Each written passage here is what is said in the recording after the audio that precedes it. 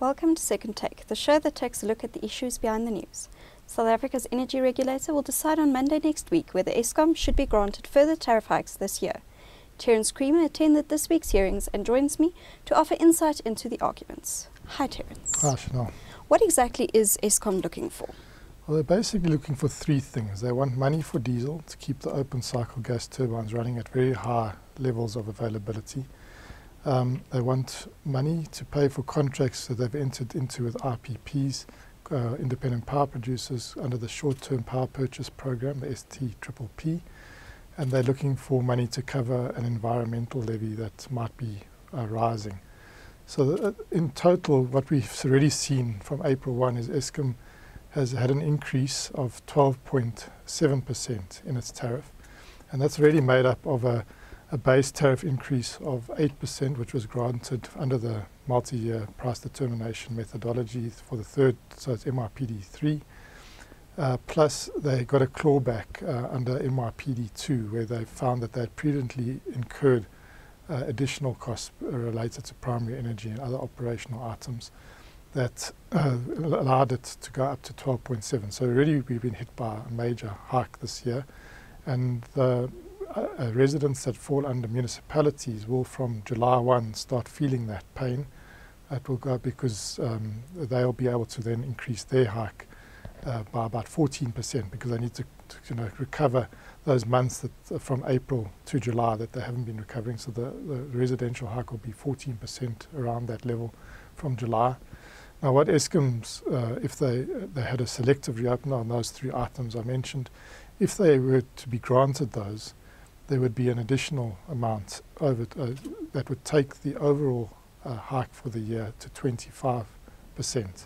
So it would be a major increase, almost doubling of what they've already been granted. And it would, in the municipality's case, it would need to be recovered over a 9-month rather than a 12-month period, as well as Eskom. So the actual increase would be beyond that 25% in terms of the way it would work. So it would be a major decision. It would be a major increase in the tariff. It would take the tariff from around 75 cents a kilowatt hour. That's Eskom's tariff. We pay far higher as municipal residents, but to well over 80 cents a kilowatt hour. So it would be a major increase.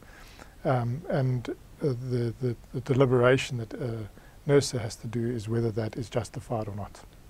What were the major arguments for and against another hike? Well, Eskom's argument is that, look, they're burning this diesel at about R1 billion a month, and they're doing it in an effort to keep the lights on. They're saying without that 2,400 megawatts of capacity that comes out of the open cycle gas turbines in the Western Cape, Ankelich and Gerikwa, they would be struggling. We're having a load shedding already, but we'd be having much more load shedding, and they're having to run them much harder than just peaking plants. So they're running them as mid-merit type operations. So we need to recover, and they are spending it, and they believe it's prudently incurred because the cost of running the open cycle gas turbines is R2.31 a kilowatt hour versus unserved energy, which is what we have during load shedding episodes.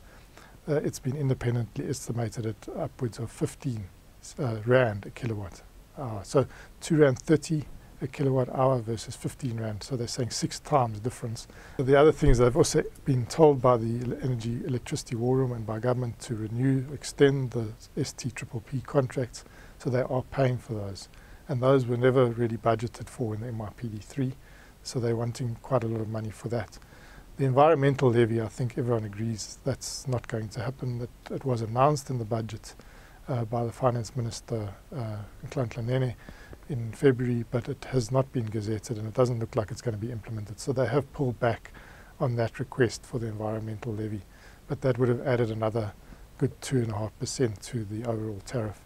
So, that's their argument, that it's better it's prudently incurred, let's pay for it, let's be realistic, and the consumer needs to pay. The counter argument, as you can imagine, is major blowback from everyone, saying that South Africa really has had these steep, ever increasing power prices now over the last number of years, about a decade or so. We've just been really climbing from being the cheapest electricity in the world to now being sort of in a much higher position, and even there's arguments that we're going to be getting to positions of almost uncompetitiveness relative to our peer countries. And that's going to lead to major economic impacts for businesses and for residential consumers. There's an affordability challenge that people just can't afford these increases. For businesses, that affordability challenge is going to translate, we heard from the mining sector, into job losses. And from the automotive sector, also claiming heavy job losses. And from the manufacturing sector, steel and engineering sector, there's a view that, you know, we've done so much and we cannot do much more. And given the very weak demand for commodities, for steel products, and for everything, because of the weak economic climate, this is really, we're entering what they call a tipping point. The argument of BUSA, which is the Business Unity South Africa, was also there was a legal impediment. There was a feeling there was a legal impediment to this selective reopener, in the sense that they felt it took a radical departure from South Africa's regulatory norm, and that it should be set aside. They said if it was not set aside on a legal or regulatory basis, then there should be offsetting amounts, because Eskom is not, the reason we're already burning a lot more diesel and using these expensive short-term IPP contracts is because Kusile, Medupi and Ngula aren't operating at levels that they should have been. So because you're not operating them, you're not burning the coal, you're not using the water, etc. Therefore, there must be offsetting amounts that have to be taken into account, which Eskom has not provided for in their selective reopener. And therefore, if there is an increase, it shouldn't be of the quantum of 12% on top of the 12% already granted, but more of a sort of a 2.5% type levy level. So that was their argument. But then the municipalities had a very strong argument to suggest that, you know, they've been given a guideline or a National Treasury directive that they can implement what has already been approved by Nersa and nothing more that is approved from May 15th this year. So if Nersa on June 29 gives an increase, they'll have to absorb that increase into the 16-17 financial year. And they're saying they're really not in a position to absorb that. Most municipalities are already cash strapped. The City of Cape Town estimated that if the increase were granted, they would have to absorb 700 million rand on their own. And they say that would have a knock-on effect onto their sustainability, as well as onto the service delivery, whether you can do other, you know, you'd have 700 million rand hole that you couldn't fill, and you wouldn't be able to provide services maybe on roads or water or other important things. So that became a highly contentious issue, was the deadline.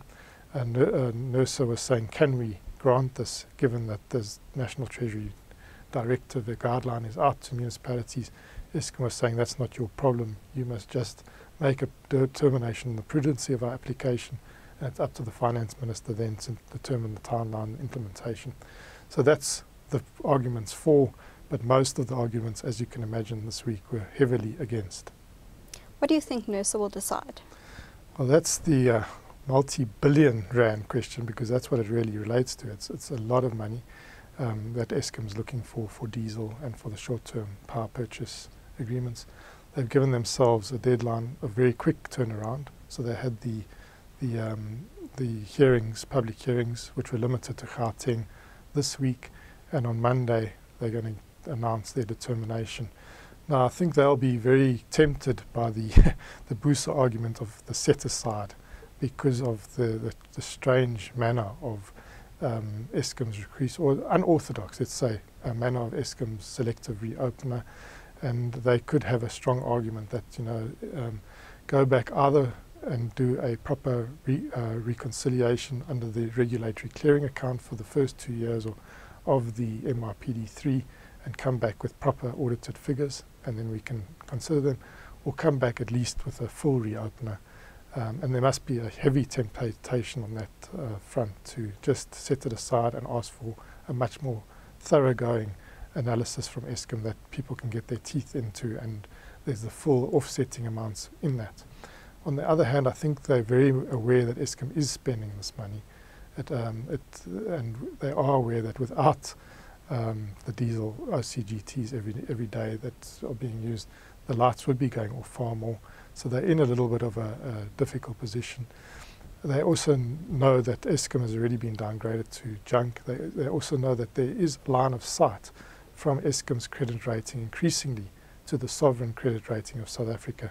So if there's no give, the implications not just for Eskom but potentially for South Africa's own credit rating, and no sign to the credit rating agencies that there's willing to accommodate a move more rapidly to cost-reflective tariffs and deal with Eskom's revenue problem, that there could be spillover effects. So they are in a tricky position, and it's going to be very interesting on Monday to see how they balance those two issues of, I think, the default feeling that Eskom's application was possibly not fully competent versus the reality that Eskom is actually spending this money, and the implications of not giving them a bit more revenue could have spillovers not just for their financial sustainability, but for South Africa as a country's financial credibility within the eyes of the credit rating agencies. Thank you. That's the Second Take show for this week. Thank you for watching, and join us again next time for more news analysis.